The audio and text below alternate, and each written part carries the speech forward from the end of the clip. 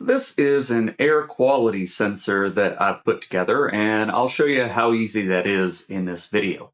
So you can see my little enclosure does have a black ring because I ran out of white filament at the very end of this print, but this is a very simple little project, and I put this together because I do 3D printing and things like that, and I was curious about the impact of 3D printing on the air inside of my home. And so this will help me keep track of that. So I've got a little dashboard set up here, and it's got all the information that this sensor is going to provide. And of course, this hooks back into Home Assistant, and I can monitor it from anywhere. But I did want a little display, that way when I'm in the room with the 3D printer, I can easily visually kind of find all the information that I need to monitor indoor air quality. And so you'll see this sensor measures temperature, humidity. It's got a VOC index, so volatile organic compounds. It's also got a nitrous oxide index, which so far I have never really seen do anything because in a normal household environment,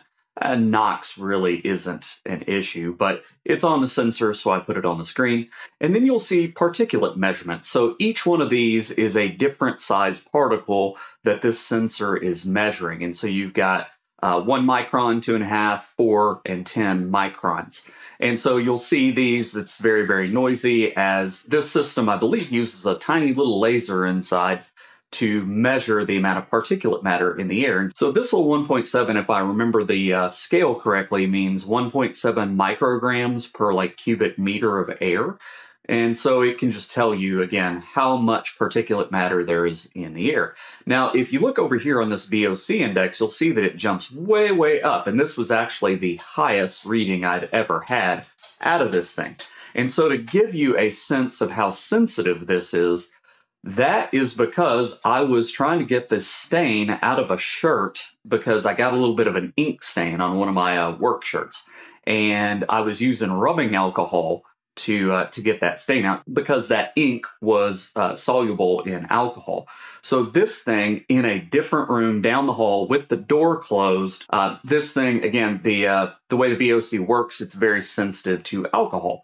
So that showed up, and whenever I saw it, I was like, what the heck happened? And then I remembered, oh, that's me cleaning a shirt with some alcohol. Other things on this index is you'll see the nitrous oxide reading 100. The way it does VOC and nitrous oxide is it's calibrated to a running average of a 12 or a 24-hour window. And these indexes are relative to what's been typical over a preceding measurement window. So this one at 132 means the VOCs are still coming down, whereas the N saying 100. So that's the NOx levels are nominal, meaning they haven't really changed. Now the particulate matter, those are actual weights, per volume there.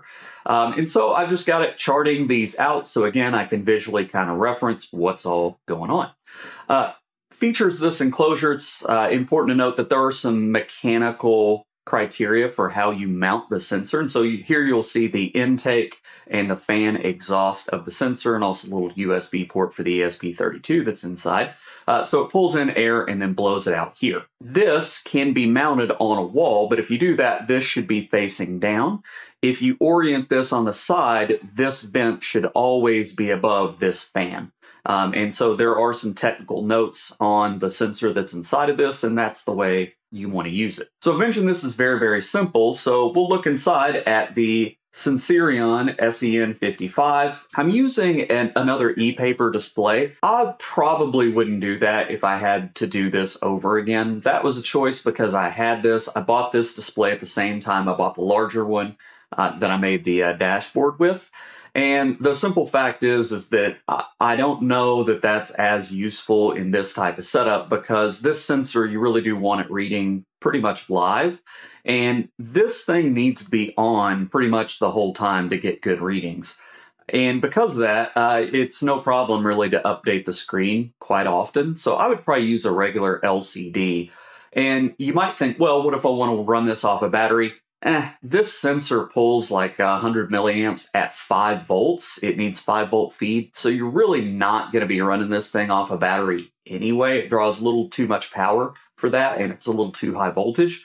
So I'm going to plug this in 24/7, so the power use of using an LED or something really isn't that big of a deal. So one thing I almost forgot is I need to give a big shout out to Mr. Mrmdavidson on GitHub, because this Waveshare 4.2-inch screen actually didn't work originally, because it's a very new revision. It's a Rev 2.2 of this screen, and in ESPHome, the Waveshare isn't set up to support this thing yet. And so when I first fired it up, I was super frustrated. I've actually been sitting on this video for like a couple of weeks because I couldn't get the display to work, and I wasn't really sure what I was going to do.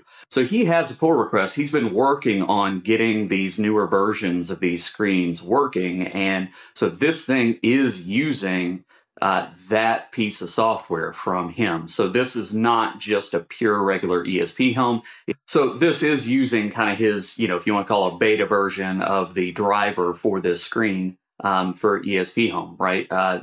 That's pretty important to getting this thing working. Now, if you use a different screen, that's not going to be an issue, but I did just want to say, hey, thank you to him for doing the work, really, that makes this screen work. And look, all your stuff in ESPHome, right? Somebody sat down and built that stuff so that it can be really easy for people like you and me to put these things together. So I did want to say a big thank you to him for getting this thing up and running. But that said, I've got the screen updating like every 15 minutes because these readings will not change dramatically in a 15-minute period. But now I can mount this on the wall. You can see I've got a little space where I can put a little nail or tiny screw in the wall and hang this thing right beside my 3D printer and keep constant watch on the air quality.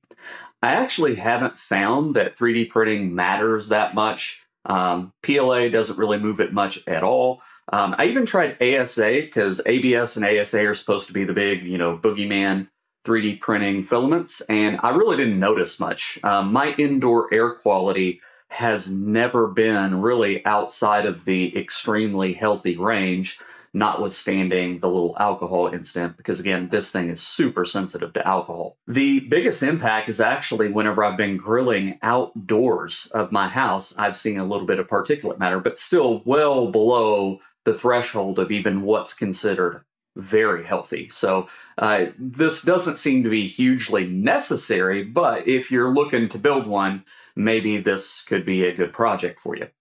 It's not extremely cheap because this sensor in here, this SEN55, it does cost, you know, $35, $40 prior to shipping. I think I spent somewhere around $45 after shipping this thing from DigiKey. So it's not the cheapest project. And you can get air quality sensors on Amazon, but they won't just magically work with Home Assistant. So the advantage of doing this yourself is you can kind of customize your display and you can integrate this in your dashboard. You can monitor air quality with your Home Assistant server and potentially send out alarms and warnings and phone notifications with that system. So it does provide for a level of flexibility that you're not going to get with the cheap off-the-shelf Amazon units. And even when I call those cheap, they're still not much cheaper than just building this thing. So I've mentioned earlier that this is a pretty simple little device to build. This thing is nothing more than that sensor, the display, and an ESP32 board.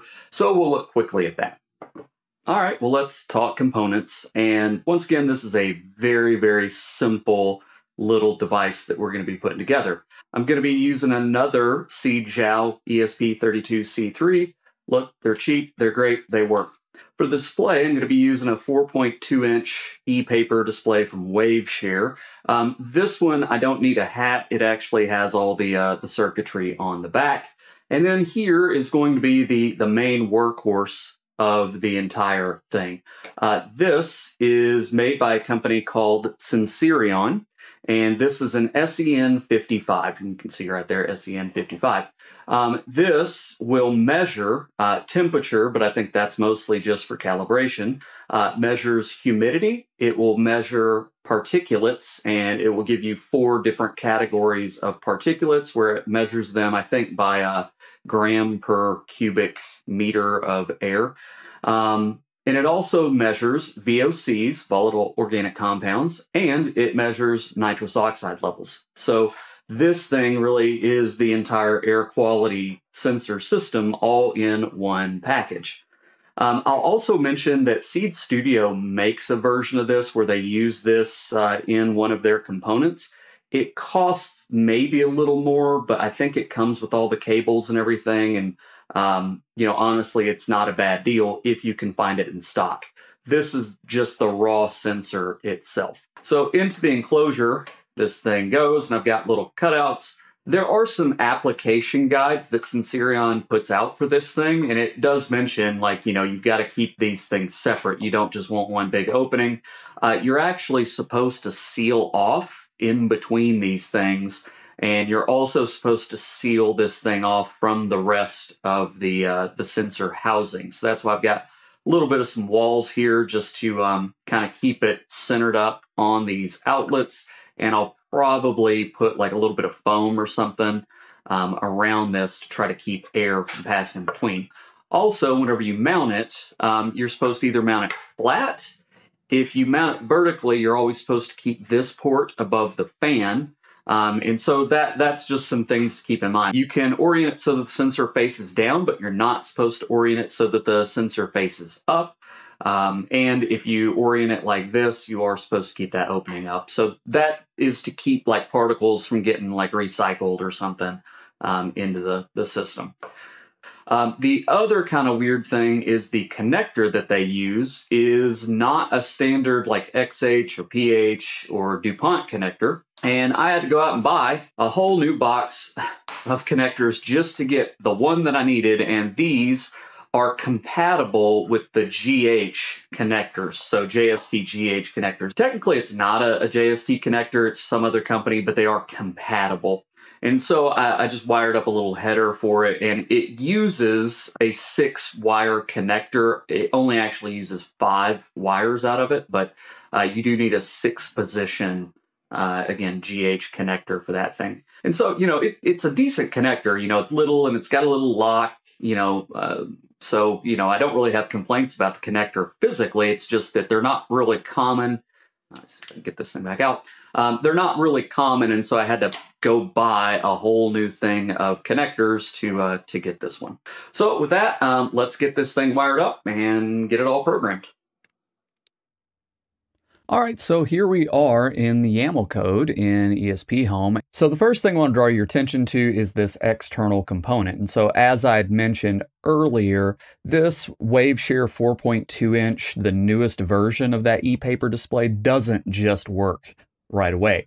And so this is what you need to pull in the new, like I said, kind of a beta driver to run that screen. So this is where that enters the code. Other than that, all the setup is pretty much the same. You'll see that I do have this set up to an ESP32C3 because that is the specific board that I'm using. So down below, pretty much straightforward stuff. I've got time pulling in from Home Assistant. I've got display refresh and system restart buttons that I can also access in Home Assistant. I've got I2C set up for the sensor and SPI set up for the display. And for the sensor itself, there is already a Sensirion SEN5X component. So there are multiple versions of this sensor. And so there's like a SEN54 and a 55 and some others. And they all have different specific specifications for each sensor. So some of them may just have particulate matter.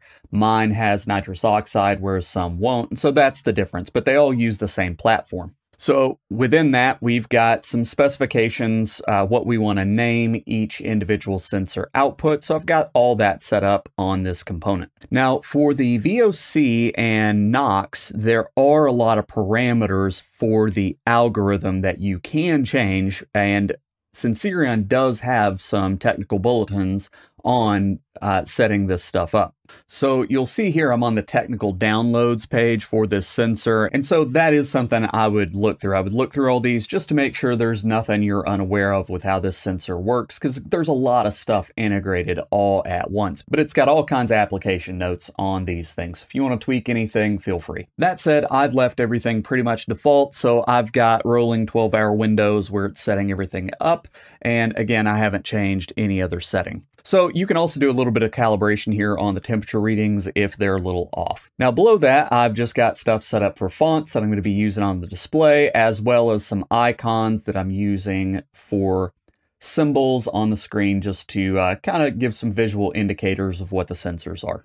I've also got a bunch of graphs set up, so if you're curious about any of this, I would refer you to the previous video. I built a Waveshare display dashboard, and so that video kind of goes through all the different options you can have for displays. But otherwise, this is just a bunch of regular old display graphs being set up here. One for every sensor that I want to display a graph for on the screen. And then lastly, we've got the display setup. Again, nothing fancy here. Since I'm using that outside component, this will just work as normal because that gentleman has built this to just work. So everything else here is pretty much standard for a Waveshare ePaper display. I'm updating every 15 minutes, and then I've got all the displays set up. And again, you can modify this as you wish to set up your display. And so that's it. That's the whole build. It is very straightforward and very simple. This is something that, one of the most straightforward assemblies there is, because again, you just make sure that all the wires are hooked up correctly, and then it's just programming. There's only a few components here.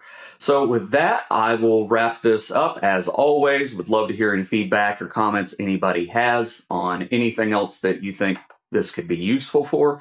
Otherwise, as always, I appreciate your time. Thanks.